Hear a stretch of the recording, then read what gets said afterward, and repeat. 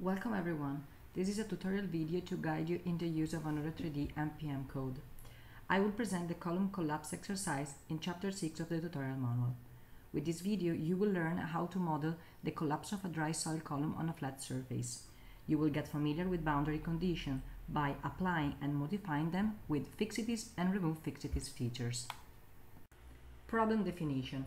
This exercise contains a two-dimensional example which can be modified for axisymmetric or three-dimensional calculations. The column has an aspect ratio h divided by w equal to 2 and lies above a base layer included for basal friction. In addition, on the right side of the column, an area of potential movement is included in the mesh discretization.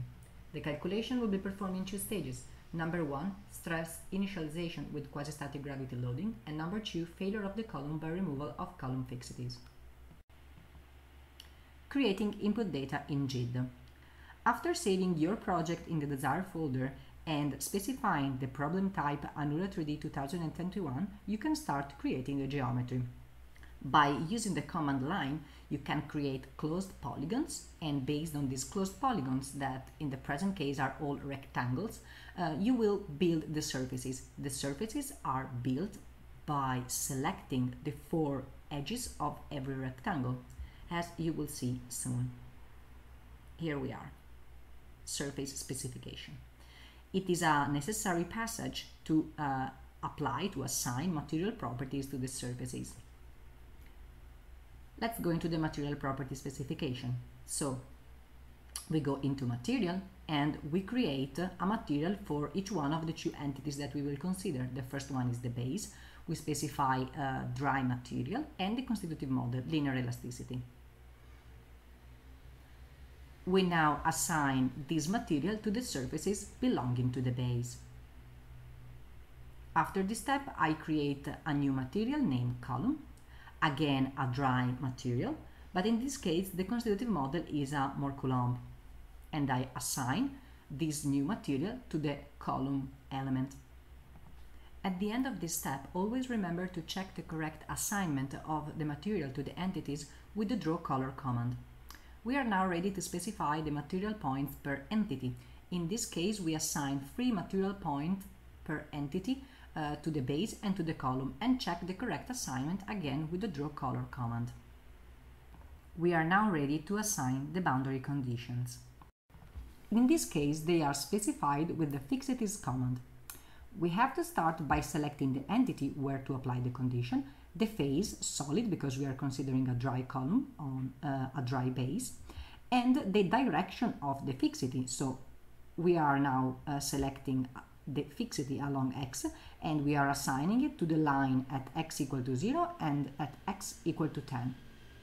We are also assigning it at the right hand side of the column, so x equal to 1. We are now fully fixing the base of the model and assigning a fixity along y on the top line of the model. We check the correct assignment with the draw color command. The assigned fixities can be maintained throughout the simulations or removed at a certain point. To this aim, we can use the command remove fixities. The command remove fixities allow us to select again an entity, a phase, and a direction where we want to remove the fixity. In this case, the one applied on the right hand side of the column. Let's define our mesh. First of all, we double check that the quadratic type is normal. After this step, we specify the element type, triangle, and we assign the specification to all of the surfaces of my model by selecting them. At this point, we want to work with a structured mesh, so we use the command line, assign size, and specify a value of 0.1. We assign this to all the lines of the model, and we press ESC to correctly assign this. At this point, I decide to generate my mesh and to visualize this. But with this command, I can see that it was not completely correct. So I forgot to assign the structure feature to the surfaces. Now I am selecting them, specifying again the value of 0.1 and selecting also the lines bounding my surfaces and pressing ESC for the correct assignment. I can now again generate my mesh and visualize the correct mesh that I obtain in this case. We are now ready to specify the calculation data. We go into the calculation data panel and we specify all the parameters necessary for the first step of our simulation, so the initialization phase. We select a 2D plane strain analysis. We specify a number of 2 load steps and a time per load step equal to 1, current number equal to 0.98, and application of gravity stepwise, starting from a value of 0 to a value of 1 concerning the load multiplier of the gravity. We use a quasi-static procedure, and we impose a value of 0.75 to the damping factor, and we make use of the strain smoothing. We accept all the parameters modification and we close this window. We save our problem, our project, and we go into the Generate Anura3D file. As you can see, a useful reminder windows appear to make you check all the information specified. The files are now generated and we can go in the folder for the calculation phase. Performing calculation in Anura3D. You can now open your project folder and you will notice that a new folder, Anura3D folder, has been created. In this one you can find all the files necessary for your calculation: CPS, GOM, calculate, the executable, and the constitutive models DLL. At this point I always check that the calculate include the path where to find the executable and the Anura3D files. And I can now launch my simulation by double-clicking Calculate. This is the initialization phase, so we have to wait these 2 steps where the quasi-static procedure is used. As a result, we will obtain the initial stress distribution in our model. At the end of this step, we will introduce some modification in the CPS file. We open now CPS number 3 and we modify this file in the following manner. We modify the number of load steps to 52 and the time per load step. We check that the gravity is correctly characterized by a 1-1 multiplier. We remove the quasi-static procedure assignment. We have to reduce now the damping factor to 0.05 to allow the free propagation on the base. And we have to remove the fixity by selecting 1 in the first spot, which corresponds to solid remove fixity. We save, close, and again we launch our simulation by double-clicking the Calculate button. And we wait that our computation progress until its end.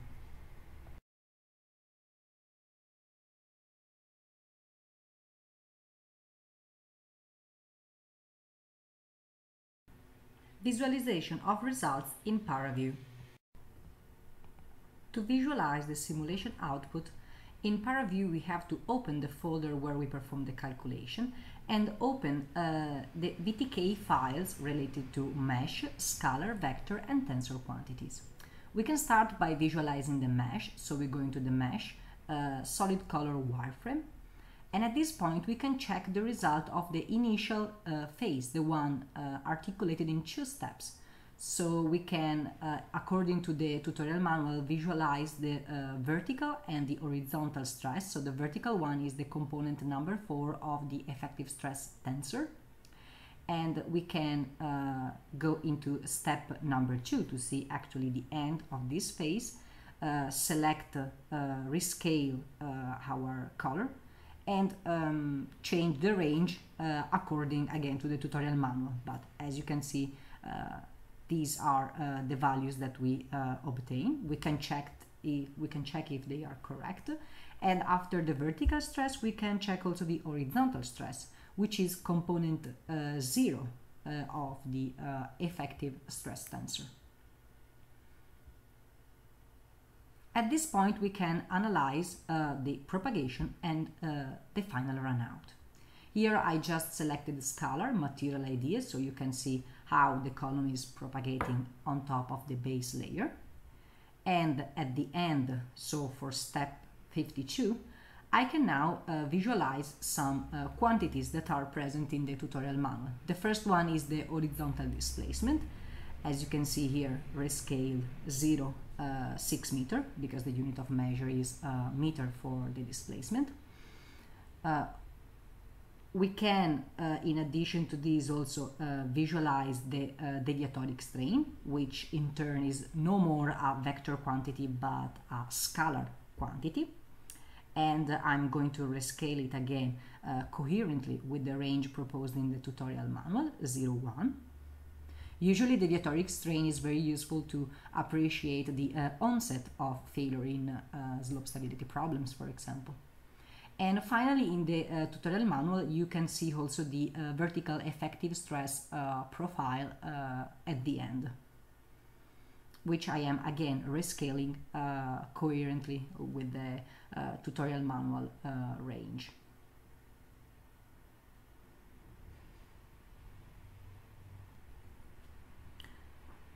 Lastly, I'd like to show you how you can visualize the propagation in a slower manner to observe the collapse in greater detail. This is done by working on the real time at the lower portion of the ParaView interface, assigning a duration as long as you want. And then, as you can see, the propagation is slowed down and you can appreciate it with a bigger detail.